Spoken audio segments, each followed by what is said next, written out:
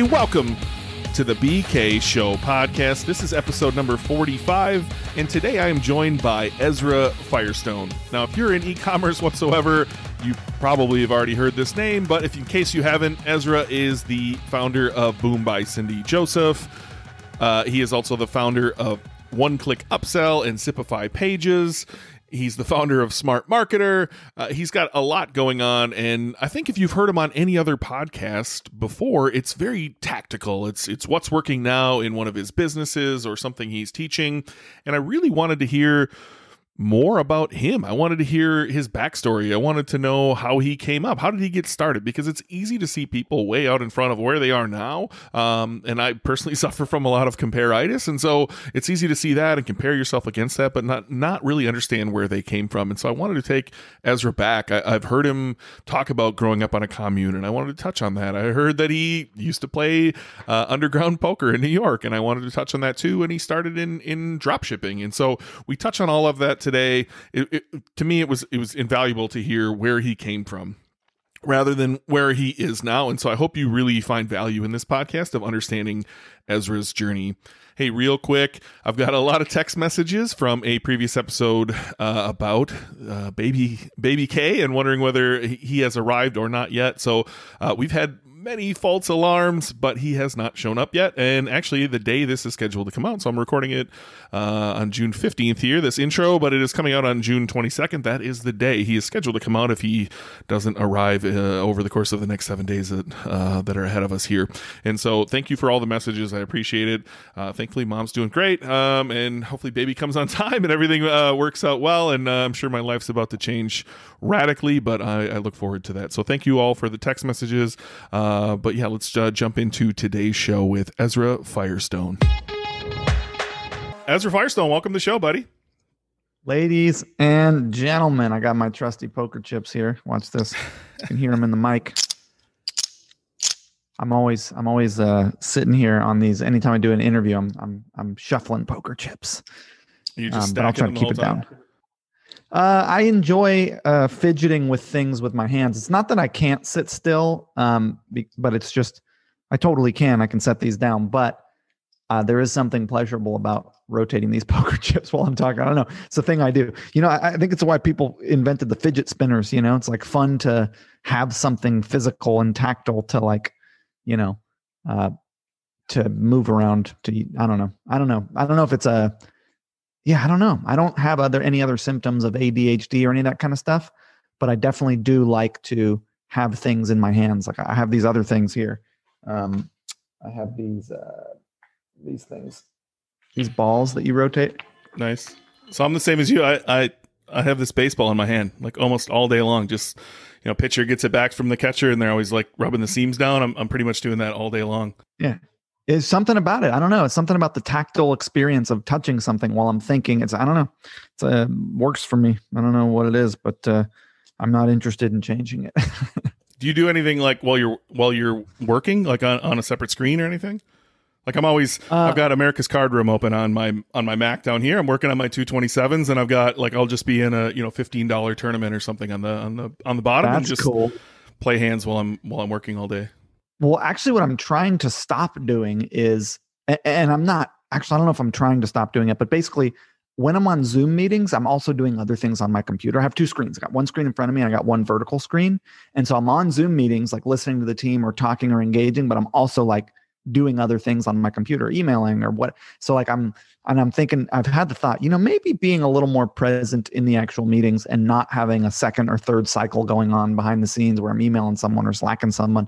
It's probably, probably for certain meetings, it would be better for me to be even more present and not have an additional cycle that I'm engaged in. But many meetings at this point, it's the team working with the team, and I'm there for oversight, or they got a question for me or to give feedback. So it's like, I do have the space and flexibility to also be doing something else. But there are certain times where I'm like, I should probably on certain meetings not be doing that. I totally get it. And I've seen it even on podcasts where the guy I'm interviewing, his eyes are off to the right and working on stuff. I can never do that on a podcast. Really? That's a hard and fast rule. If I'm on a podcast, I'm looking at the person I'm talking to. I'm not doing some bullshit on the side, because then it's like, the last thing, first of all, somebody is giving us the gift of their time listening to this shit, So it's like, I want to honor that person who is listening to this with my full attention. And I would be super annoyed if I was listening to a podcast and someone was both podcasting and doing some other shit. It's like, no, come on. You got to be present in this conversation, or what are we doing here?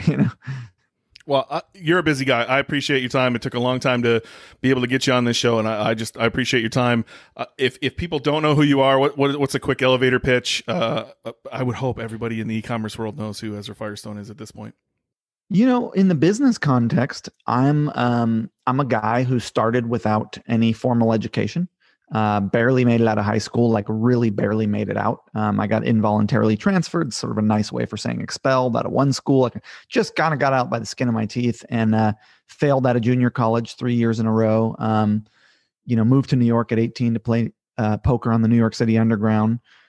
Fell into e-commerce in 2005 and fell in love with it. And I was looking for women and money. That's what I was after. My young brain thought that's what life was about, figuring those things out. And ultimately I started learning about money and systems and not trading time for money and not staying up all night with a bunch of degenerates named Vinny DeLimo. And, anyways, long story short is I got into e-commerce very early. I was 19 years old, and I've been doing it for 15 years now. I'm 34. I'll be 35 in a few months.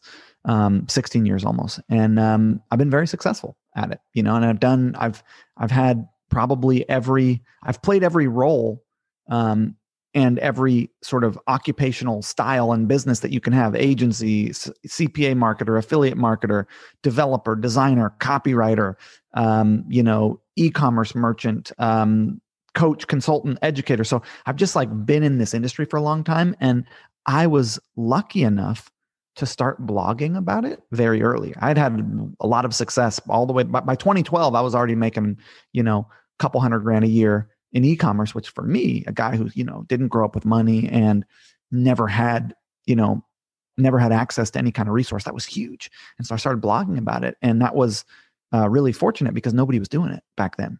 And so I became sort of the default guy, not because I was any better than anyone else. I was just the only one doing it. And that led me to having relationships with Shopify and them having me teach for them and putting out, and all of a sudden, fast forward 6 years, and I keep getting better at e-commerce. I keep learning about being a business, go the journey from solopreneur to, business owner to CEO to et cetera. And here we are in 2021, and, I've got a brand my e-commerce brand will do probably 45 million this year. All of my brands, if you put them together over the last 5 years, have done about 150 million in revenue. That's self-funded. That's no debt. I've got 130 employees, and I have been I've made every mistake you can make along the way, by the way, not paying the taxes. And, I've just done it all the bad things you can do. Luckily, I did them when I was much, much smaller, and I learned and I blogged about it. And I was open with my followers and fans about this is what struggles I'm going through. Here's what's going on. Here's what I think about this. And, I've had the burnout experience. I've just had the ups and downs of entrepreneurship. And I've been able to share that with a group of people over time. And then that group of people's grown. And now I got, a couple 100,000 people on an email list and several 100,000 fans and followers on social media. And I've become sort of a influencer, I guess is the word, but just like a person of note within a particular subculture. Our subculture is online commerce. And I really love it, man. I love e-commerce. I love what I do. I love having companies. I love solving problems. I love making a positive impact on the world. I love the opportunity to generate resource money and use that towards causes I find noble, taking care of my family, taking care of my community, putting resource towards things in the world that seem like they need that, saving the waters, whatever it is. So I love it, man. I'm good at it, and I'm having fun. And so I've become a bit, and what I realized too is I just thought I was sharing my journey with people and hopefully giving them some content that could help them on their journey. But what I've realized is that the influencer thing is so much bigger than that, because you have this opportunity where you really do make an impact on people's lives. You really do. Not that I'm anything special, but just by sharing what works for me and what doesn't, people then can use that on their journey. And so that feels really fulfilling and good. So I'm kind of rambling, but basically I'm just some guy who's been doing this shit for a really long time and talking about it for a really long time and who has had an inordinate amount of success. I've been unbelievably successful, and that is luck and hard work and all of it. Well, I think you did a good job of like prefacing all the stuff I want to touch on here. Like, I think it's easy to see the polished version of Ezra and where you are today, right? Like, I first encountered you at 2017 at Traffic and Conversion Summit. I think I told you this in person when I met you in San Antonio and we were playing poker. I sat in front of a group of girls who literally every sentence you said, it was, oh, and I'm like, I don't know if I'm gonna like this guy. I just thought the room was weird. And then I was like, wait, he knows we talked, your presentation was on point. And then, I suffer from comparitis. So I was immediately like, oh, look where he is. Everybody does. I knew you were younger than me. And I was like, oh man, how did he get here? And so for this podcast, I really wanted to like hear your story. How did you get where you are? Right. And so you breezed through a bunch of that stuff and it was a ton of my notes. But I'd love to know your journey, because like you didn't just arrive here, right? Like it's been a long journey. I've heard you mention all kinds of things from, Johnny, how you doing? I hope to touch on through some of like how you doing? My custom wigs and bar stools. Like I want to hear all this stuff. I want to know how you got where you are and like hear the journey and not just hear, most podcasts I hear you on, it's tactical. It's right. It's three things to do. I'm X. good at teaching the technical, tactical side of things, showing exactly how to paint. This is what to do, XYZ. But we can go higher level than that. The long story is I'm a grinder, man. I don't quit. And I keep at it, and I keep a positive attitude, and I ask for help, and I take the next step that I can take in the direction of my goals. And I show up every day, and I do that. And I don't compromise my personal life and my relationship life and my physical body. Like I show up in every area of my life fully, because I also know that's the best way to show up in my business, right? Like most entrepreneurs have this really hard time with setting container and boundary around their work life, and it just bleeds into every other part of their life. It's so hard too, because you have your cell phone on you all the time, and you have your access to your computer, and you're so compelled by the cycle of your business. You love it the way that mothers love their children. They did this study where they looked at the way the brain lights up when a mom looks at her kid and when a business owner looks at their logo. It's like similar parts of the brain are lighting up, So it's really hard to set that container and set that boundary around your work life. But if you don't do it, and your work life just bleeds into every other part of your life, and you don't make time for hobbies, and you don't make time for your relationship and your family, and you don't make time for taking care of yourself and eating well and sleeping well, you end up burning out and your business fails anyways. So the short version is I've kept at it, man, and I have not done it exclusively. I've kept at it, and I've kept at the rest of my life as well. I'd love to hear. I've heard you mention commune, growing up on a commune. I've heard you mention it many, many times, like growing up in Hawaii, but I've never heard you really talk about it. Do you care to touch on that? Yeah. Well, so I had an alternative lifestyle. I grew up in an alternative lifestyle experiment, also known as a commune, also known as an intentional community, and is an interesting one because people think of communes and they think of like hippies and granola and farming and, sex and crazy shit and guru cult leaders and like shit like that. That's sort of like when you say, you have to be careful what you say, because like words carry sort of meaning for people, and commune doesn't always have a positive meaning. This group of people that I grew up with was not a I say the difference between a commune and a cult. Let's just start there, because people are like, oh, you lived in a cult? Like, no, dude. A cult is easy to join and hard to leave. A commune is hard to join and easy to leave. So just a little bit of a difference there. So the commune that I grew up on, intentional community, group of people, got together in the 60s, said, hey, we're interested in exploring a different kind of living. And I can give you the whole history of how communes started. It's really fascinating. I don't know if I'm going to go down that road, but it's really interesting how communes became a thing. Here's the interesting thing about communes, just high level. 1968-ish is when you started to see them spring up. You fast forward to today, of the 10,000 communes that sprung up between like 66 and 74, which was the real era of intentional communities popping up at that time, it's only about 5 left. And the place I grew up is one of them. And the reason that communes and intentional communities fail is you get a group of people together, and it's very hard to win at relating. So think about how hard it is to get 2 people to get along. Almost no 2 people actually make it in their relationship. I mean, it's like, what percentage of, you don't forget about marriages, just relationships that happen before marriage. And then the marriage failure rate's got to be 60 some odd percent. It's like people do not make it in relationship. They fail miserably most of the time. And that's because there's no education on how to win at relating. Things come up in relationship: jealousy, money, possessions, communication, sensuality, all this kind of shit. Man-woman dynamics, power dynamics, social dynamics. And the group I grew up with, they have spent the last 50 years researching what does it take to have a winning relationship. Not necessarily a intimate relationship with a partner, but like, let's say a friendship. Intimate relationships too, but like relate all types of relationships. How do you succeed at them? And that's why when you heard me talking and you heard me saying, you had I was saying shit that the women would be like, oh, I've never heard that before.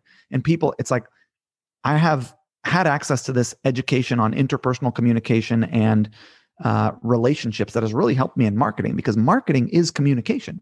I have the ability to see people and understand why they are taking the actions they're taking, what is motivating their behaviors, because I grew up around a bunch of scientists basically who only studied that. And there were their own kind of crazy hippies, but like they were really good at that thing. You know what I mean? So this place was wild that I grew up in, but I went to public school. You know, I had lived a normal life. It's just when I came home, I went home to a commune instead of a, house in the suburbs. So I had a little bit of, and it was interesting, and there was not a lot of structure, and there was not a lot of oversight, and there was crazy wild shit going on. Like, it was cool. And we didn't have a lot of money. Like, it was a very interesting place to grow up. But you know what? When I think back on it, like, I wasn't abused.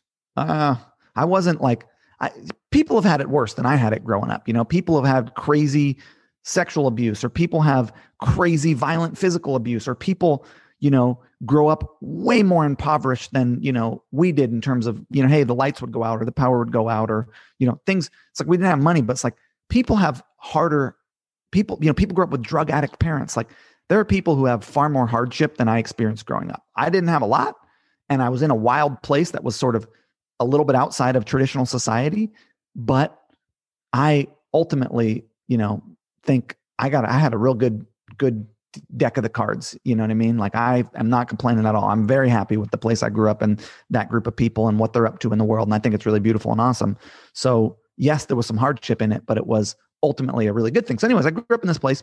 I'm obviously like I mentioned before, failing out of school, can't make it in that environment, total fuck up in the eyes of the school system, labeled a dumb kid, but just wasn't that I was stupid. It was just, I couldn't fit into that. I don't know. I couldn't work within that constraint. I also didn't have anybody telling me I had to do homework or anything like that. So I didn't have any structure, which was fine. But anyways, so poker became a popular thing around about 2001 with the ESPN and Chris Moneymaker and Full Tilt and Party Poker. And I found this book called Play Poker Like the Pros by this guy, Phil Hellmuth. And I got my mom to give me her credit card, and I started playing limit poker on Party Poker. And I crushed, man. I was super good. And I got myself a fake ID, and I started playing at this card room called the California Grand Casino. And I would, when I was like 16, I'd drive down there at 11 p.m. When Krispy Kreme was firing up its donuts. I'd get myself a 12-pack of Krispy Kreme when they were hot. I'd go to the casino. I'd play 3-6, ultimately work my way to, 6-12, 12-24 limit all night long. And then I'd drive home about 5 a.m. when Krispy Kreme was firing their donuts again. I had Krispy Kreme on the way there and back. So I was doing really good at that. And when I got out of high school, I failed out of junior college 3 semesters in a row. I was like, you know what? I need to go to where there's a real poker scene, because I think I can make a go at this. And that's when I moved to New York. I was 18 and played on the New York City Underground for a couple of years. That's how I moved in with Cindy Joseph. She was a friend of my family. And I met a guy who was a life coach. And he was a life coach at a time before, coaching was popular. So you had, now coaching is a mainstream concept. You have relationship coaches, health coaches, business coaches. Back in 04, 05, nobody knew about coaching. It wasn't mainstream, and what he was doing was he was selling digitally delivered information, and actually big, giant physical DVD packs. People would type in "make money online" and stuff like that. He was using search engine optimization as a means to generate visibility for his information offerings. He was selling books and CDs on how to start a life coaching business. And I was like, so wait a minute, you're making hundreds of thousands of dollars a year working from your laptop, and I'm staying up all night with Joey Two-Tone and Bobby Bag of Donuts. Like, you have to teach me what you're doing. And so I started working for him in '05, learning search engine optimization and landing page psychology and sales funnels and webinars and information publishing. And his model was very simple. He had an email list of people who wanted to become life coaches. He had about 150,000 people on his email list back in '06. Mind Valley, Vishen Lakhiani, they were affiliates of his. He was the biggest dog in that space. And he would put out a newsletter every month, every week. And then once a month, he'd run a webinar launch to sell one of his programs. So I ended up taking over the marketing of his business from like 2006 to 2009 and running that and building it up to $1 million a year business. Along the way, I discovered a couple things, right? I also once I learned about SEO, I was all in. I bought every DVD. I was on every forum you could get into. I was like, realized internet marketing was a way that I could generate a lot of money, which I was really interested in back then, from home, and also could work for me when I wasn't there. I'd seen the light, and I was like, I'm going to do this. And his business model was cool, but ultimately what happened in '09 was he burned out, and that business didn't work without him anymore because it was based on his persona. And so I built this business up to like $1 million a year business, which is a lot of money for me back then. Of course, I didn't get to keep all that, but that's revenue. But I got some of it. And that when he burned out, I was like, man, these influencer-based businesses are not the way to go. Well, '07, 2 years prior, I'd stumbled across dropshipping. The Wayfair guys, the StomperNet people were teaching it back then. Andy Jenkins, Brad Fallon were teaching dropshipping. And so I started a dropship retailer because I realized, man, we send people this information, but they don't consume it. So it's a great business, but only 5% of the people are actually reading the books we send them. Like, I want to send people something they use. And I was working at this makeup shop. I'd quit poker. My wife didn't want me. My girlfriend at the time, now wife, was like, dude, you can't be staying up all night with guys with guns and wads of cash. Like, you got to get out of this life. Guys getting their hands chopped off. Like, were you done before Black Friday? Like the day George Bush shut down poker? Yeah, long before. I was out of the life by '08. I think Black Friday happened in 2010 or 11 or something. Yeah, somewhere between '08 and I just remember that day specifically of being, I was making money, right? And I was chasing money like you and doing pretty well on, I was more of a Poker Stars guy personally. And I remember that day vividly of like, oh shit, I can't play this game anymore. And I thought, yeah, man, when Full Tilt and Party Poker went down, luckily I was out of the life by then, but I still hope they come back. I would still, if I could figure it out and it wasn't like only, there's this one called Poker Bros that my brother has, but it's only on your cell phone. It's like, I don't look at my cell phone. I need to figure out a way to play. I'd like to play a sit and go here and there once a week, Hit me up after we're done talking. I'll show you where to play. Yeah, I'm interested. It's pretty simple, yeah. Hook me up. But where was I?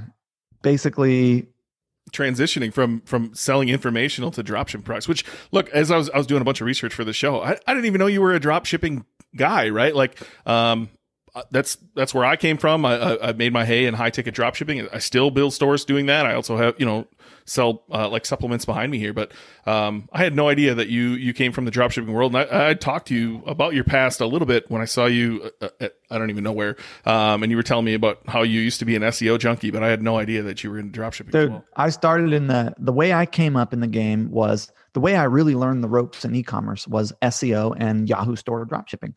So I started the wig website because I was working at this makeup shop.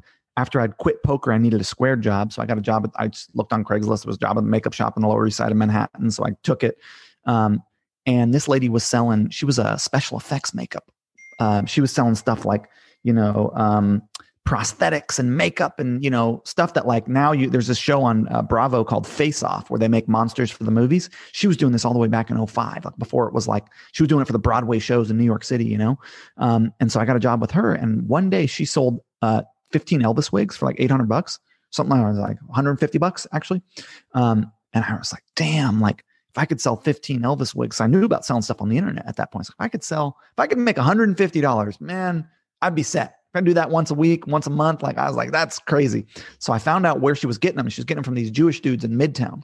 And you had these two Jewish dudes. You had Elliot and Mutal. Elliot was this big Hasidic dude with the yarmulke and the payasses. And he would be sitting in this giant Midtown loft with just a bag of apple pies, little miniature apple pies. You walk in, he's just banging down apple pies. And I'd be like, yo, Elliot. And I got the Jewish connection because I am as Jewish as someone can get ethnically, right? Like both of my grandparents are Holocaust survivors. Both of my parents were raised super religious religiously Jewish, they were ate kosher, the whole thing.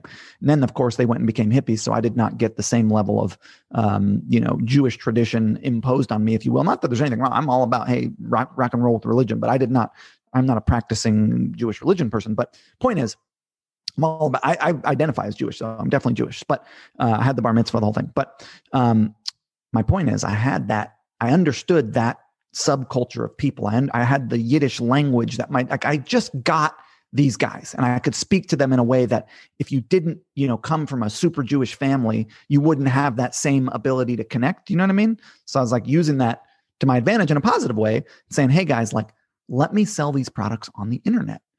You're selling to these stores. Let me sell them online. They were like, it's going to cost you $400,000 to make a website. It's like, dude, just give me the CD that has the products on it. And when I get an order, I will fax you. That's how you did it back then. And you can ship it out and I'll pay you for it. So they finally got them to give me this CD of wigs. I put all these wigs up. I learned to code RTML, which is a Yahoo store language. I put up this site, did my, old school SEO, Squidoo lenses, hub pages, e-zine articles, on-site SEO, page rank sculpting, all that shit that we used to do back in the day to generate visibility, to rank.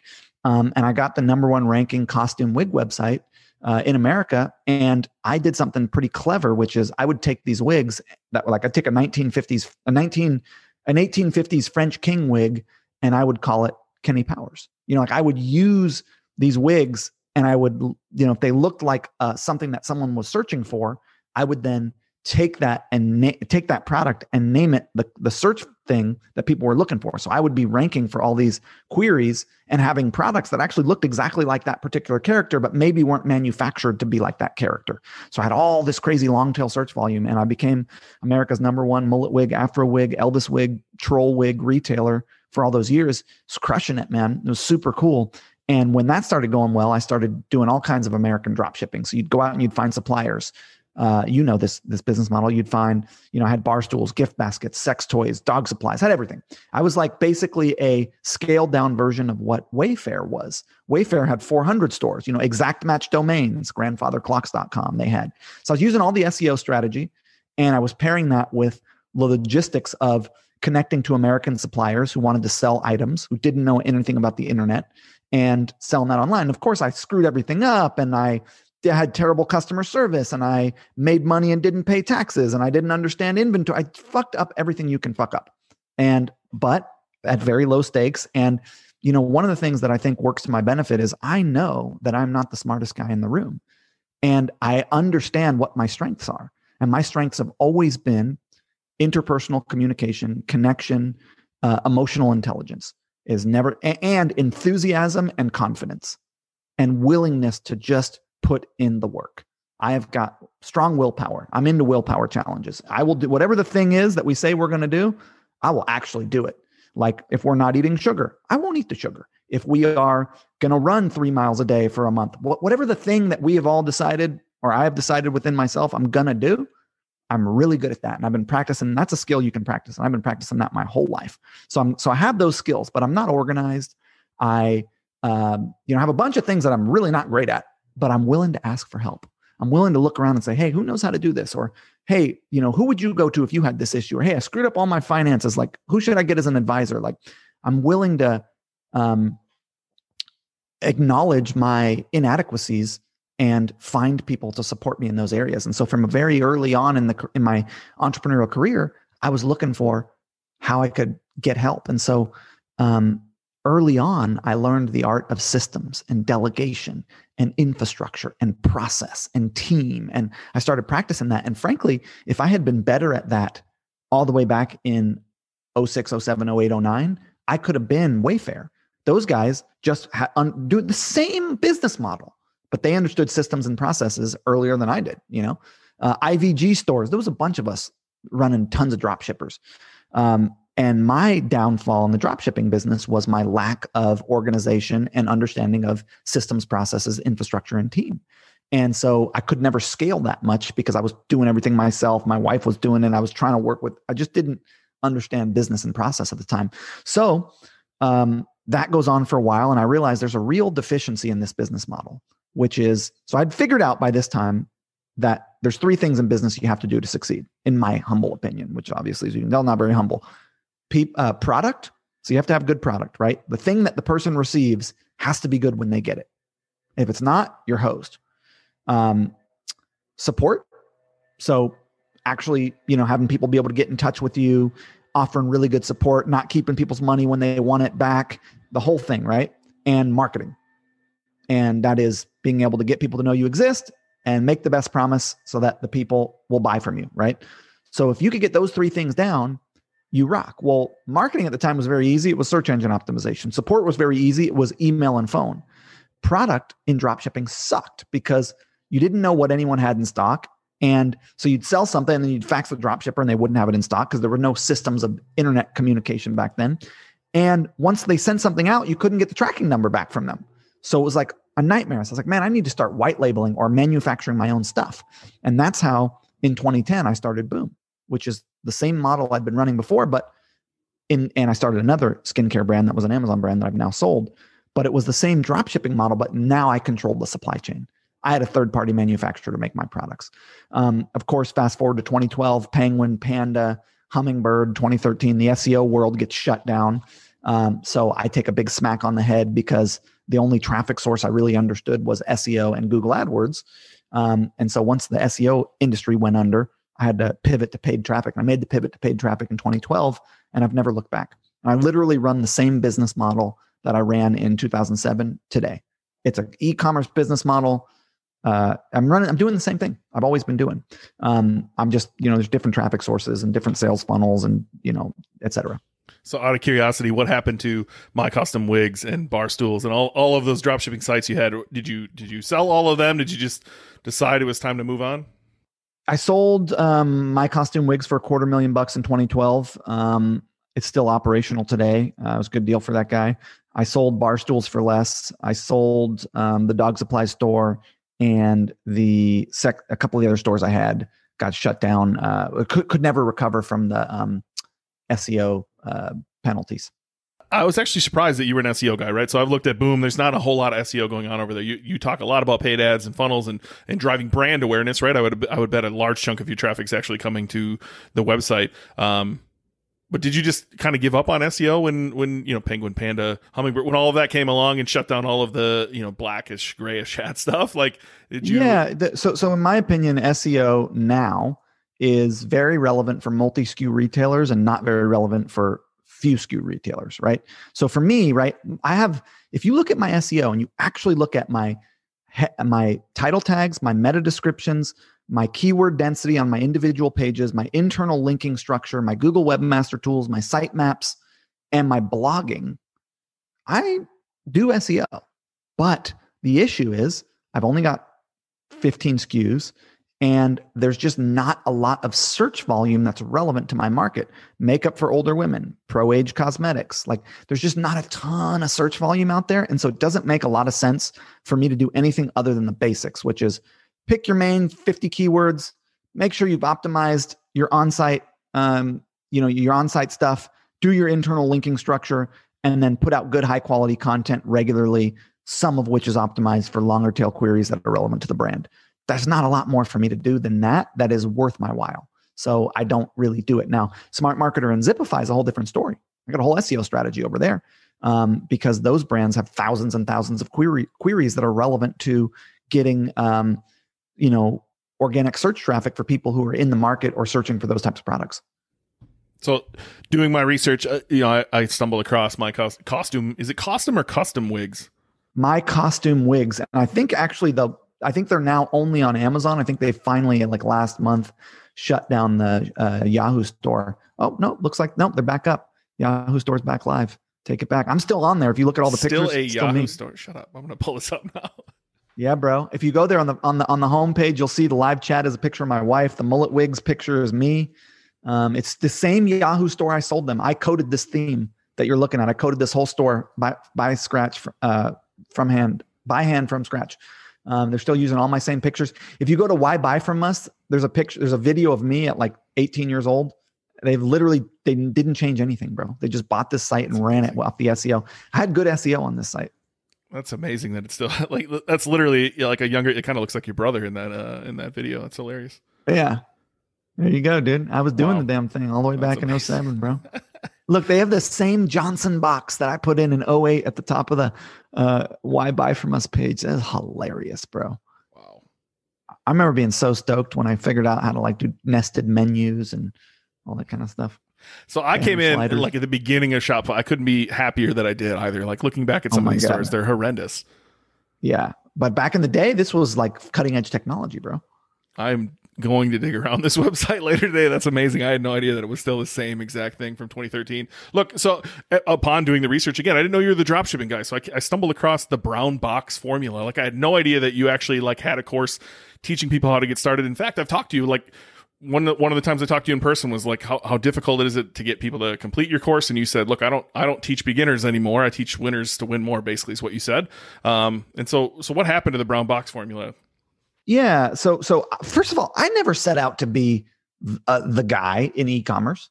I was just a guy who, blogging was popular and I liked what I was doing and I wanted to talk about it. And so I did. And then people started being interested. And I was like, well, if people are interested, I'll keep doing it. But it was never like I set out to create a business. I never wanted the David Wood business model of teaching courses. That was never my plan. I was always behind the scenes, man. I was never going to be the front of house guy. I was running David's event behind the scenes. He's always like, you could be a speaker, you could be a teacher. I was like, nah, bro, I'm not that guy. I'm Mr. Technical guy who's behind the scenes, who wants to build things and be left alone. I'm a hermit, But I started doing it and it felt really good that it was helping people. And I was like, you know what, I'm going to do more of this. And then what happens is the more you do something, the more you fall in love with it. So it sort of happens. And so I got approached. I had been blogging for years and I'd done some courses for Shopify and stuff like that all the way back. And in 2012, Digital Marketer approached me and they said, hey, we want to publish a course of you teaching people how to do what you do. And I was like, I don't want to do that. They worked on me for like a year. 2013, I created the brown box formula, which was how to start drop ship SEO retailers doing exactly what I did. I think we sold thousands of them. I put people on BigCommerce because Shopify wasn't big yet. I coded it. I was BigCommerce's #1 affiliate. Put out the brown box formula. A lot of people had a lot of success with it. It was great. I really enjoyed it. I had a lot of fun. And I also realized that already at that point, I was a more effective person if you already had something built. I was if you had something built, I could help you scale it. I could teach you systems, processes, traffic funnels, optimization. I could teach you a lot more than if I was just trying to help you get started and pick a product. And people would get really stuck picking the product, and way less people were being successful starting something than optimizing something they already had. And then Hummingbird, Penguin, Panda, the whole thing hit. And it was a lot harder to get started with less money because with SEO, you didn't need a lot of money. And then it was like, helping people pick products it was just like, I found it difficult doing the customer support and helping people get started. And so after the brown box formula, I went to Digital Marketer and I said, hey, if I'm going to do anything else for you, I want to just help people who already have a business. I don't want to be the guy you come to start a business. And the other thing about business opportunity is it gets a really bad rap, right? Like everybody, like all these drop ship, you make $1 million drop shipping overnight. You got all these guys in Lambos and ripped jeans and like just the scammy internet marketer that you see in your mind is somebody who's selling you a business opportunity. There's not that there aren't good business opportunities out there. Like the folks over at amazing.com, they teach a business opportunity on how to get started on Amazon. That's a great business opportunity program. But a lot of the business opportunity programs that are out there are just bullshit, get rich quick schemes. And I didn't want to be lumped into that. I just could see I didn't want that perception. I didn't want to be the guy who taught people how to get started. And so when I started Smart Marketer in earnest, which was after the brown box formula launch, I focused on, if you have an e-commerce brand, come to me and I'll help you make it better. I just wanted that as my, I felt like I could be the most effective and the most helpful in that regard. There was already, Digital Marketer was, if you have an information brand or you're a speaker, a coach, or an author, come to us. And there was already a ton of people teaching BizOp. And I was like, I'm going to just be the guy you want to come to if you have an e-commerce brand that you want to do better. And so I just put out a blog and I started blogging about that. And I got a bunch of people to join the newsletter. And then I never wanted to sell courses beyond the thing I did with Digital Marketer. It was like a one-time thing. So I started a mastermind because I want a community of people who are running e-commerce businesses that I can relate with and network with and help. And we can all share strategies and ideas. I want a community of only e-commerce business owners. I started this thing called the Blue Ribbon Mastermind. I still run it to this day. That was the first thing I sold at Smart Marketer. And then eventually I was doing really well on Facebook, and everyone was asking for my Facebook strategy. So I put out a Facebook course. I started teaching courses, and I was having fun with it, and it was good. I started doing events, and I kind of just began running the David Wood life coaching business model, but in e-commerce, same business model. Put out a newsletter, every now and again offer someone a course you got, or an event you got, or a coaching program you got. And that was really cool and enjoyable until about 2017, when my e-commerce businesses and my software businesses got so big and so successful that I wasn't having time to teach courses anymore. So I still would do the blogging and the podcasting, but I wasn't making new stuff to sell the community. And so I realized that if this thing's going to ever be anything beyond the Ezra Firestone show, it needs somebody who can run it and be the main teacher and put a vision in place for it. And so I found Molly Pittman, who was working at Digital Marketer and had left there. And she sort of became the lead educator, course creator, CEO. She's the CEO of that brand now, and she's running that company. And I'm sort of the financer and the strategist and more behind the scenes. I do some content, but I just didn't have the energy or time to teach courses anymore. So I kind of stepped back from that now. You had others helping there too, right? Like you had Brett Curry teaching your Google side and the YouTube side.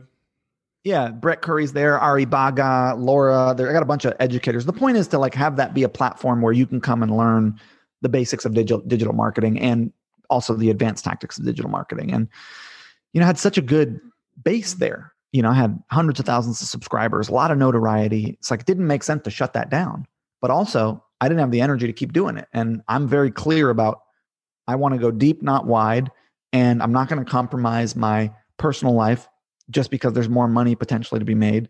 And at the end of the day, I also want to make money so that I can take care of the 60 hippies who raised me. I got 60 hippies to support. I got a bunch of stuff I need money for. And so Boom and Zipify are my two best money-making opportunities by a mile, way better than Smart Marketer. Smart Marketer is only as good as the next month's revenue. It can never be sold. It's not an asset.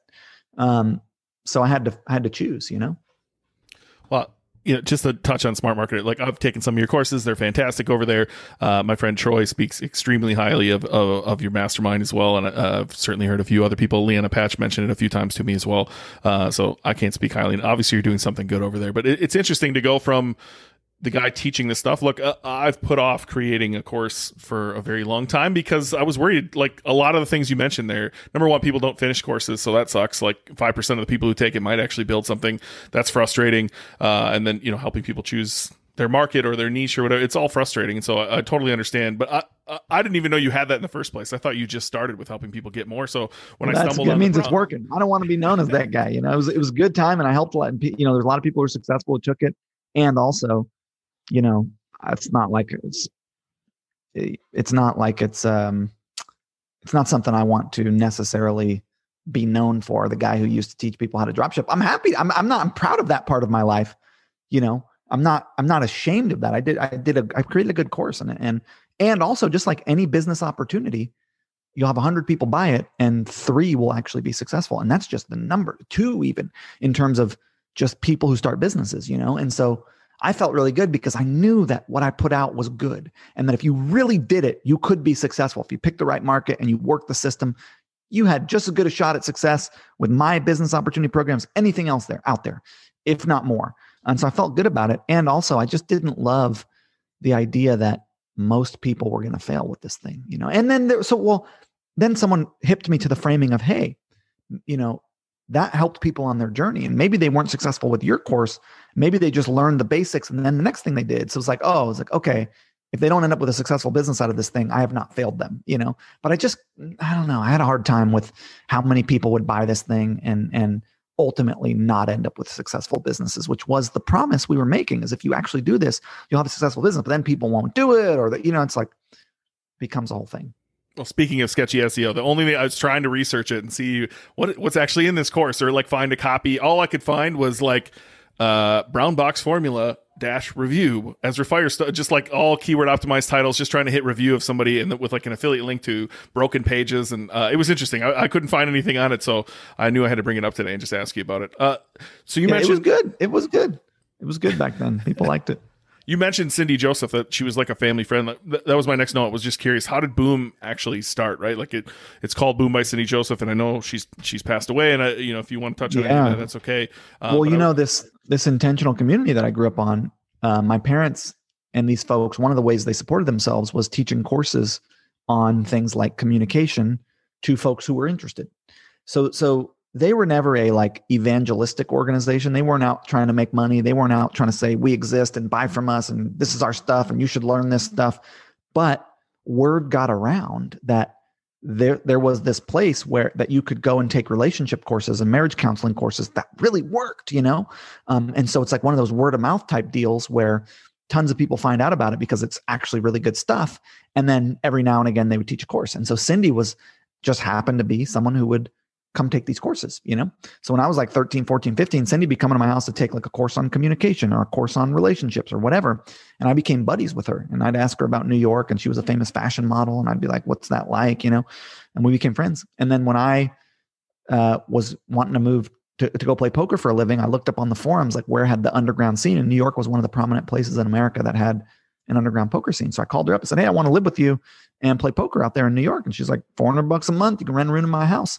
So 2005, I moved to Yonkers, New York, about 40 minutes outside the city, rented a room from Cindy Joseph and started playing on the New York City underground.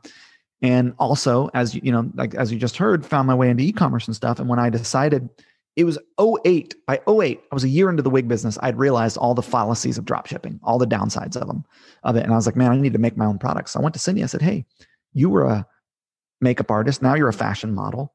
Why don't we make a cosmetic brand with you as the face of it? We can do the David Wood model. You be the face.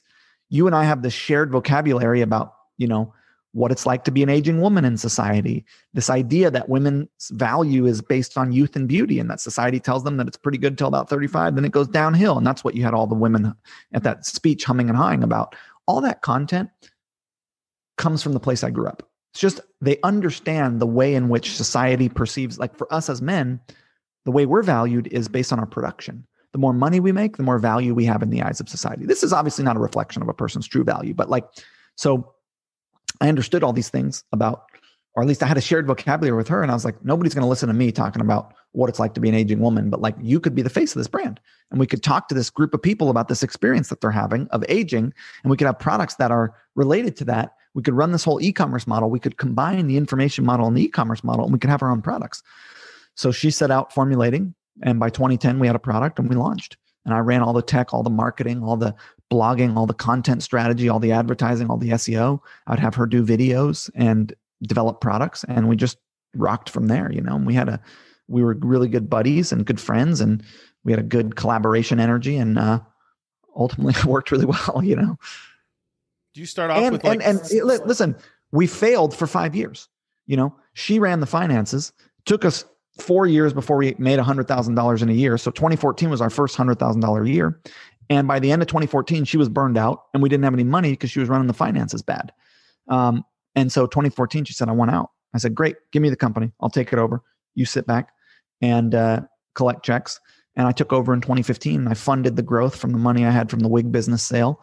And in 2015, we did 3 million. 2016, we did 16 million. So when I took over fully, we really started to scale.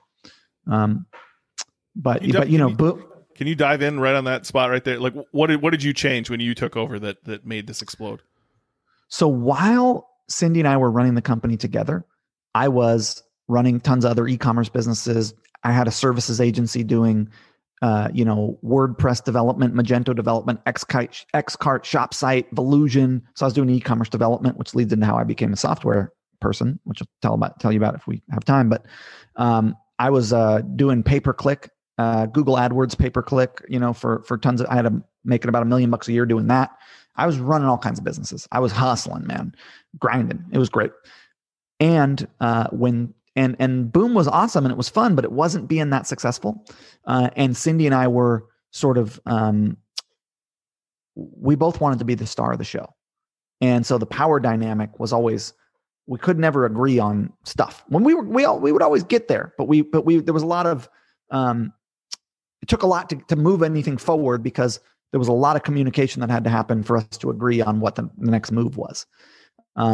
And so it just wasn't worth it to me to really invest in that brand besides, I knew it could be good, and I knew, I always knew it could be something special, and I had a bunch of other stuff that was working, and the dynamic there was, it was just harder to move the ball forward. So we just trotted along.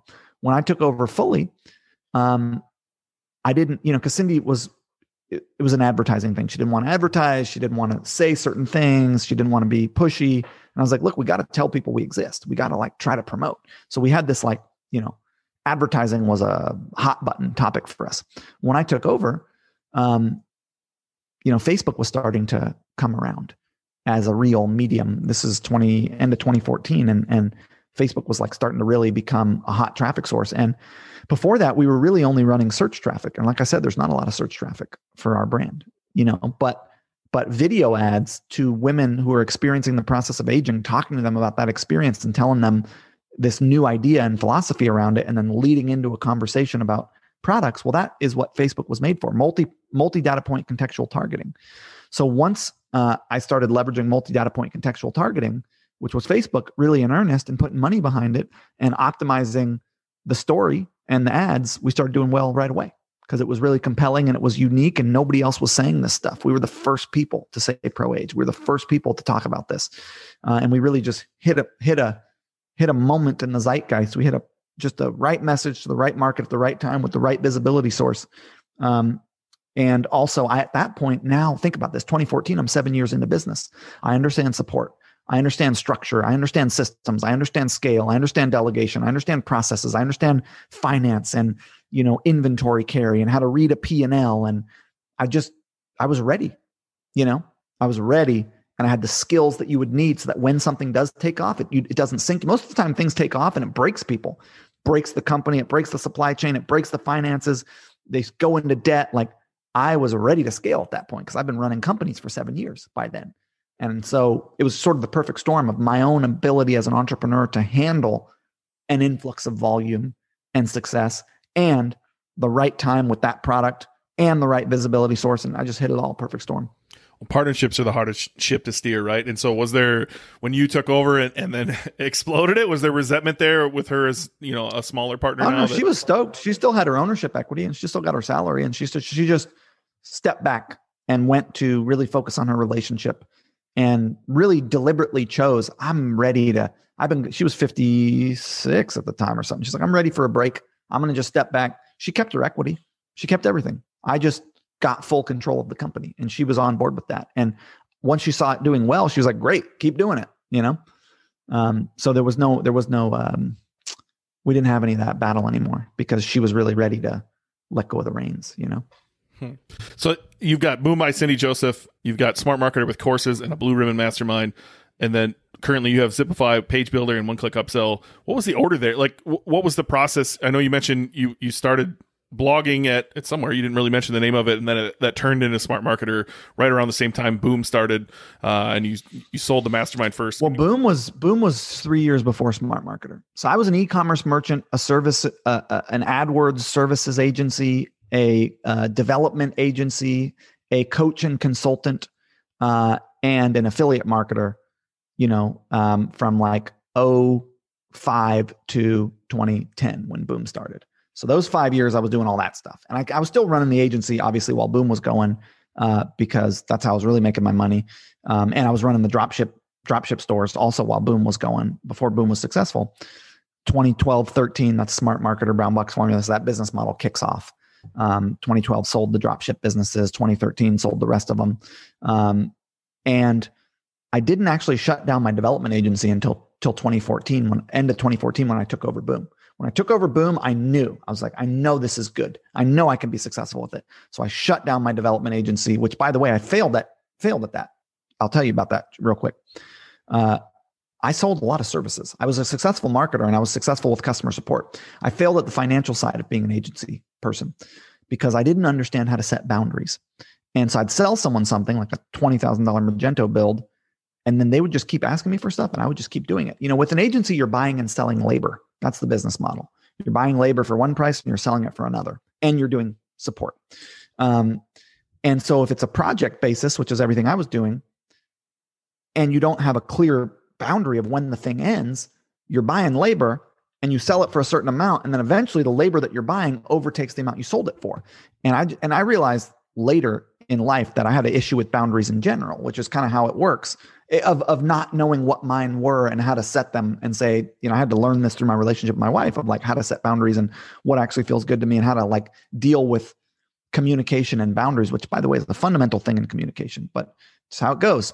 So you have whatever blockages you have. And so because I didn't have good boundaries, I couldn't ever say no to somebody who wanted something from me. And so I sold millions of dollars in development, but I didn't make any money, sold millions of dollars in AdWords services, but I didn't make any money because ultimately I didn't understand the finances of it, and I didn't have good boundary settings. So anyways, I shut the agency down. I was maybe making a tiny bit, but I was definitely not making as much as you should if you're running that business. So, but I've been an e-commerce merchant, right, for 7 years by the end of 2014. And I'd been a developer. I understood the e-commerce sales cycle, and I understood all the technology and what the things that the technology had or didn't have. I understood the difference between Xcart and ZenCart and Volusion and Magento and BigCommerce and Yahoo Store and OS Commerce and WooCommerce. And I had been living in that world, been building stores for people. I am a shitty developer, okay? But I know enough. And I was hiring developers as I was using outsourced dev, but I can speak the language well enough, taught myself well enough to understand how to tell them what I needed, how to understand what language it needed to be built in, and then most importantly, how to help the client understand what they needed for their specific project. So I could bridge the gap between a client and a developer at the time because I understood what they needed because I was a merchant myself. And so, okay, so fast forward to Boom's doing really well, right? I take over 2014, end of 2014, 2015, we make $3 million. Well, I'm on Shopify by this point, and I'm starting to see a bunch of the holes in Shopify. And I'm like, shit, man, Shopify's page building sucks ass. Shopify does not have a way to do good upsells, cross-sell. I understand the e-commerce sales cycle because I've been a merchant forever, and I understand the technology really well because I've been doing it for a long time, and I see the holes in the tech, and I see where there's openings that I need for my own store. And I thought, the reason I failed at agency was because I didn't understand boundaries. But there's a better business model than project-based development, which is subscription development, also known as software as a service. And I thought, man, I can just repurpose all this understanding that I have, and I need to build all this stuff for my own website. So I can build it for my own website, and then I can open source it to other people in the Shopify community. By the way, by that time, I was already the lead educator for Shopify's e-commerce university, so I had a real way to get in front of Shopify merchants. And I can charge people a monthly fee. And so I started development on Zipify pages and one-click upsell in 2015, early 2015. By 2016, I'd launched. And, they were not the greatest apps back then. They were clunky and bulky, but they were very useful for people on Shopify. And so, and by the way, software is the hardest business model I've ever done. I would never recommend it to anybody. It's a nightmare. It's a never-ending rabbit hole of madness, because basically, when you talk about marketing, product, and support, well, with e-commerce, you got, physical objects. So more, I sell tubs with goop in them. As I scale, it's more tubs, more labels, more goop. Really good goop, but it's like simple. Support is very simple because it's questions about refunds and stuff and product. And then marketing is the same difficulty for any business. You got to tell stories. You got to, engage people in conversation. You got to get them to say yes. You got to upsell and cross-sell. You got to do all the same stuff you got to do. So with software, the product is changing every day. You're adding stuff to it. You're changing stuff. It's also talking to other products, other code bases that are changing. So you need front-end engineers, back-end engineers, QAs, project managers, UX designers. You just need crazy amount of the product itself is staff salary. That's the overhead. That's the cost of goods. The cost of goods is cost of development. And then the support, the agents who are supporting the business owners have to be smarter than the business owners using the app with the technology. So the support has to be super high level. And shit's always breaking and it's always chaos. And then, and by the way, there's only 1 million people in the world who could even be interested in it who are on Shopify. So who you're marketing to is like that big. So it's a very hard model. But Software also has the upside of there's always problems to solve, which I like. I like these projects that have endless amounts of shit to do. I like that. I'm like, oh, good. I'm going to focus my energy on that and go solve problems. I love the idea of building things that help people with their brands. And it's the most valuable business you can build. Softwares trade at a multiple of revenue. E-commerce businesses trade at a multiple of profit. E-commerce business does $5 million a year. Let's say it makes $1 million a year in profit. It's going to sell for a 3 to 6x that profit. A software business has to make $1 million a year in revenue to sell for that same 3 to 6x. So a software business is arguably, 5 to, let's say 4 to 10 times as valuable as an e-commerce business as an asset. It's the most valuable asset you could build.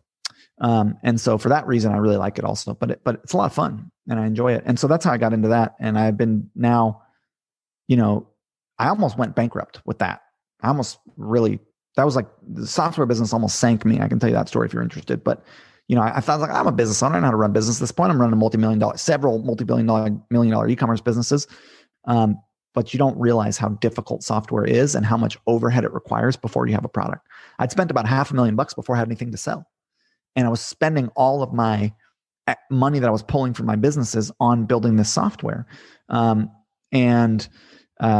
almost didn't get it off the ground. And I really understand why software businesses take on investment capital because as you scale an e-commerce business, your overhead scales with you. You maybe hire customer support and then you maybe need a little bit more inventory carry. Well, with software, the overhead of running it is from all the way before you've even built it because you need the same team. Of course, you add people over time, but like the team that you need to run it is the team that you need to build it. So you're paying for your cost of goods for a year before you ever sold anything. You know what I mean? It's really hard. But there's got to be some positive to it as well, right? Like in e-commerce, you want to have a great product, but that's usually just the first iteration of the great product you're going to have in the future, right? And so it takes time to sell the first batch of product, get feedback, send it to your supplier, test new products, bring it to market. And by the time you get to your third iteration, you're 3 to 5 years down the road, where SaaS, you're constantly iterating and just selling the same thing over and over again. Yeah, you're constantly making it better. You're constantly adding stuff, but there's also constantly competitors popping up who are doing new shit, different shit. There's constantly, it's a rough model, dude, but it's so fun because because of that reason, because there's always new stuff to add. There's always new integrations. There's always things changing. But you also run into the issue of like, you built the way Amazon brands built their house on Amazon's land, Amazon can kick them out at any time. Same deal. You piss Shopify off and you're gone. So it's like you have this you're at the whim of Shopify. Shopify might decide to build your feature in native. They've done that to apps, so like it is a bit of precarious as well. But I really like it. What's wild with the two you chose is like you had this need in 2015 and they basically don't exist on Shopify still to this day. Like pages sections everywhere was going to come for a while, right? Like it's still not there. And like, so you still basically need a page builder unless you're pretty good at coding. And there's no option for one-click ups. Heck, there's still not for some folks like me who's using Stripe. And until they make full integrations, I can't use Reversion. We have it now. Yeah, we have Shop Pay and Stripe works with the Shopify native upsell checkout now. So basically, Shopify native checkout. Are you on Shopify payments? No, I'm using Stripe. Stripe as your as my payment provider. Like so, one of these dog products back here has hyaluronic acid in it, which I'm sure you run into in your face creams as well. And apparently that was against Shopify's terms, so I was kicked off Shopify Payments, who uses Stripe, to go use Stripe directly. And so now that they've been making this adjustment to their back end in the last 6 months or 12 months or whatever, like I wasn't able to I wasn't grandfathered in on some of the products, and I can't adjust until they bring you guys in natively. So you haven't been grandfathered into OCU? I didn't sign up for it before they started this transition to make everything native. And so during this transition, they're not allowing anyone new to sign up unless you're on Shopify Payments. I see. Damn. Let me send me a DM. See if I can do something about that. I like the sound of that. Yeah. What a guy. But yeah, I mean, and I'm working on an SMS app now. That's my next app. So software business model, by the way, I chose the worst one you can choose first. Then I did a pretty good one. Now I'm going to do the best one. So worst business model in software is pay me X amount every month and I will keep making this thing better for you. It works fine. I like it. Pay me $67 a month for Zipify pages, and I will improve this product every day, every week, every month for the rest of the time that you're a member. I'll just keep making it better. One click upsell was pay me X amount per month, and then based on what I make you, pay me a little bit more. So if my app's crushing it for you, then you give me a little bit extra. So that's pretty good because it's like pay me a fee, and then based on the performance, pay me a little bit extra. The way Klaviyo does it is much smarter. It's like, hey, you use this thing. As much as you use it, that's what you pay us for. We're not going to track how well you do. It's like, we don't care. Just you can pay for usage. And that's the best software business model, is let people pay for using it. Now, of course, that coincides with if they're being successful, they keep using it more and more. So you as the software developer is incentivized to make sure they're being successful. Obviously, that's what you want. And that's my next app is that model. It's SMS app. I heard you mention that. Man, it's been a while now. I don't even remember the name. You mentioned it with you call him Tech Nasty, Kurt Elster. Tech Nasty, Kurt Elster. Yeah, the big dog. It's called Connect, Kinnekt. Connect. It's sort of, I guess you could look at it as like, similar to Postscript or Attentive or SMS Bump, but it's got my little flavor on it and some stuff I do.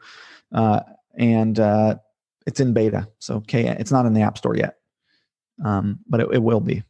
Do you have any plans to do any SaaS above and beyond? I mean, basically those two? I think Zipify and Connect will be my only SaaS plays.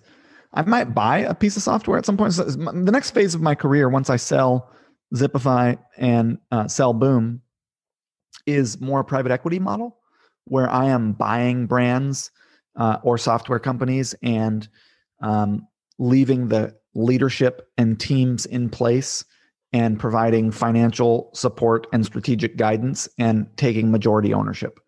And I think that is a better model for me than being the day-to-day CEO. I think my days as I am the CEO running this company daily in the trenches, once I'm done with these cycles that I'm in, I'm probably out of that because I will have enough money at this point where I don't need to do that. And be more of the investor advisor / owner of many brands, and empowering and supporting teams in scaling their brands and having majority ownership. So I think that's my plan. I really like that model. I think it's a very smart model. I think from a wealth creation standpoint, it's the best model that you can run, which is, build or buy assets, grow them in value, and then sell them. Because wealth creation comes from asset liquidation. That's it. It doesn't come from cash flow businesses. It comes from the sale of assets. Buy real estate, let the real estate appreciate, sell it, whatever your version of asset creation or purchase is, and then appreciation of those assets and then liquidation. That's the model to generate real wealth. And I'm interested in that. And so, I'm a really good builder and I'm a really good operator, and I'm starting to become a good buyer, advisor, and financer. I've heard you mention, speaking of wealth, I heard you mention you need 100 million liquid, but I've never heard you explain. 100 million liquid, baby. I've never heard you explain why that is a lot of money to have liquid and not, working for you somewhere. And so I'm genuinely curious, what does 100 million liquid mean? Why that number? Well, it's 100 million liquid from, I'd say I'm already 25% of the way there, and I've spent a lot of that. So 100 million liquid total, right? And I've been working towards that for a while now. And I've got a lot of things that I need money for. So I probably need 20 to 30 million for what I'm doing here in New York. Ultimately, for what I want to do. I probably need, let's say, 10 to 20 for taking care of the folks that raised me. I want a solid 20 to 30 for philanthropic purposes.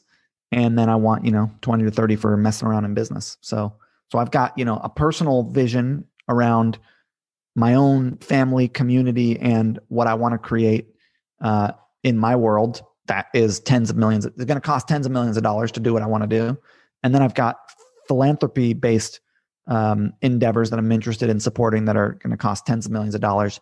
And then I also want tens of millions to play around in business. So about 100 million has always been the number of what I need liquid. And, you don't get and that might seem mind boggling to some people or seem like arrogant or whatever, but like, hey, I've gone every level. I started when I was working at the yoga shop at a $33,000 a year salary, struggling to pay my rent and eating ramen noodles in a Chinatown apartment and thinking, man, if I could just make 10 grand a month, I'd be so rich. I'd really have it together. And wealth works that way, where every level you jump, you can sort of see a little bit bigger of a vision and figure out how to hold a little bit bigger of vision. And I'm not sort of saying that the goal of generating mass amounts of wealth is any kind of a righteous goal, or that anyone should have it. But it is one that I have, and that I see a way in which to approach in a good way, in a positive way. And I see things I want to do in the world that having access to that kind of resource would be really handy for. I'm happy. I love my life. I love what I'm doing. I bought my land. I paid off my house. I'm good, dude. I made it. And every day I wake up grateful and, appreciative of the ride that I've had and all the hardships I've had. And, it's not like if I don't get to that point, I have somehow failed. It's like, I made it. And also I've always been a big dreamer, and I've always seen it. One of the skills I have is I'm willing to put it out there and say, this is what I want to do, and go for it. And hope it works out. Well, I just heard you mention that number, and I was trying to wrap my head around. I'm sitting here trying to crunch numbers, and I'm like, is he like going to run this commune? Like he has to take care of all these people? Or it makes sense that you want to do a lot of different things. And like, can you touch on the philanthropic efforts at all? Like, are you planning on building businesses that work two ways and are giving back and are also making a profit? Or are you planning on just straight? Yeah, I have a 501c3, and at a high level, it sort of redistributes surplus goods to people in need. I believe in a lot of sustainability initiatives, like with the oceans and with the rainforests and, with the waters and with lands. So I've got a lot I want to do in that area. And with my philanthropy, it's like one of those things where I don't really, like, a lot of people really advertise and show off and talk all about what they're doing and take a lot of credit for it and all that. And I think I'm not judging that style. I don't think that's like bad or wrong or shouldn't be done in some way. But I also believe in the concept of anonymous good. And anonymous good is doing things in the world that are good and positive and not taking any credit for it. Because when you take credit for something, there is the level in which that is barter. And the person whom you are giving to now feels indebted to you in some way. There is an exchange there. And I don't want that. I just want to do good things in the world in ways that seem to me and my wife and our family like will be helpful of peoples and places, and not take any credit for that and not show off about that and not be lauded for what a great person you are. Like, I'm not doing it for that. I'm doing it because I want to do good, and I can, and I see ways in which I can be of support to peoples and places, and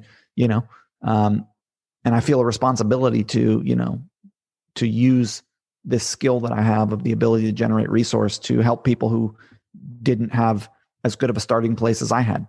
I was born in the West, man. We're free here. I had the opportunity.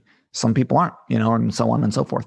So yes, I don't like to try to talk too much about it, I think you take the same attitude towards, like you mentioned on your website, helping that you care deeply about developing a healthy, balanced life as an entrepreneur and how to keep yourself healthy and feeling good. And like, your social media embodies all of this stuff. Like, I'm looking at you right now. There's a smart marketer jiu-jitsu mat behind you. That's incredible. First off, I want to have my own branding on some mats at my house. That'd be cool. But you're skateboarding, you're jumping in a river naked with your wife, or you're cooking with your wife. And like, your social media embodies, like, you're not asking for anything. There's no transactional there. You're not telling anybody to go buy anything. And you're trying to represent what you believe. You're trying to be the change you want to see in the world. I do think you got to sell sometimes too, but I do want to show a different side of what entrepreneurship can look like. Because everybody sees Gary Vee, hustle, grind, sacrifice, or they see all these people balling out on Instagram and fancy ass cars. And like, it's like, you could also be just a normal person who's laying low, enjoying their life. And I'm all about I like to have nice things. I'm not against consumption. I got the most expensive coffee machine money can buy. You know what I mean? Like, I'm pro consumption, but not for the point of consumption, but for the point, just like consuming to fill a void, or consuming because you want to look cool in the eyes of other people, but consuming because you actually want and enjoy the things you're consuming. I use the shit out of that coffee machine. I love it. I have, 2 $5,000 Apple monitors. I use them every day. I love them. I've got, like, I got, really fancy electric skateboards, like I spent a lot of money on this land. Like, I'm not anti buying stuff and having fun with money. So I don't want it to come off that way, but I also, I don't want to, be super showy, Yeah, I think your brand's fantastic. I think it's cool what you've done. I'm glad you came on here to like share. I wanted to hear the steps, because often all you see is where someone's at now, and it's hard to look back and see all the steps they've taken through there. Actually, it kind of reminded me of me. Some of the stuff you were doing is jumping around doing 19 different things, and before you kind of settled on one, I think I'm still in that 19 different phase. But yeah, it was very cool to hear your story. I appreciate you taking the time. Yeah, and each one of these things that's been successful, I went deep on that before I added something else on. I was really deep in e-commerce and services agencies, doing super well there before I really went into Boom. And I was really deep in Boom and successful there before I really went into Smart Marketer. And Smart Marketer was off the ground with systems and process and team before I went into Zipify. And of course, I've invested and I had little things on the side here and there, but I believe in going deep rather than wide. And thanks for having me on. I enjoyed this. Super fun, man. And, I think the thing to remember is like, comparison is the thief of joy. I don't know whose quote that is, but it's like, you can't compare yourself to someone else, because you can only compare yourself to where you were a week ago, a year ago. And if you're moving in the direction of your goals and you're enjoying your life, you've won the game that we call business. Have fun, make good stuff that serves the world, and try to be profitable. And if you can do that at any level, if you can do it at 50 grand a year, 100 grand a year, you've won. There are many people who have very successful businesses and a lot of money who are fucking miserable. They're not having fun, and they're not making good shit that helps people, and they're maybe not even profitable. They're maybe not, they're shackled to their business. So it's like, scale is not everything. Scale's fun, but not at the expense of your personal life, and at the expense of making something that's truly good that helps people. So, and at the expense of profit. A lot of people scale and they're not profitable. So I think the game is really, have fun first and foremost, because you could die. You don't know how long you got. Make good stuff. Secondly, because you want to feel good about yourself. Keep making your shit better. Always, like you said, with customer feedback and iteration, and then do whatever you can to try to stay profitable. And there you go. That's the game. Repeat that cycle. Well, I'm glad you came out. You always spit knowledge, and you always show up for podcasts. I think that's my favorite part about you. Like, I've never listened to a podcast where you don't have 9,000 energy and you're just spouting off tons of stuff. So I appreciate you. I felt like I rambled all crazy on this one. So you caught me after a super long Monday, bro, and I'm tired, but I appreciate you giving me the platform. I really enjoy talking with other business owners and entrepreneurs, and I've always really enjoyed hanging out with you. And we played cards virtually a couple times. We obviously met in person, also played some cards and stuff. So look forward to the next time we get a chance to do that. I appreciate it. His courses rock. Go check him out at Smart Marketer. I'll put the rest of the links in the show notes. He's a good follow on social media too. So thanks a ton, Ezra. Big thanks to Ezra for coming on the show. If you want to check out his stuff, you can do it through my affiliate link, learnwithezra.com. I'll put all the links in the show notes as well. If you were wondering during the show, hey, where do I play poker online nowadays? I play on americascardroom.eu. You have to buy in with Bitcoin or other crypto, and then you cash back out into Bitcoin or other crypto.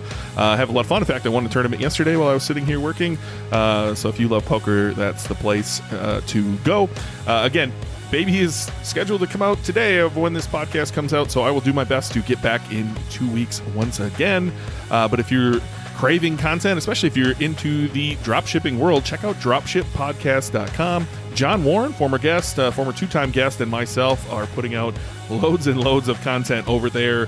$5 an episode. You get all the back episodes for free. Would love to have you over there. If you're into dropshipping whatsoever, I think you're going to really, really find value in that podcast, let alone, again, $5 per show we put out moving forward, and you get all of the back episodes for free.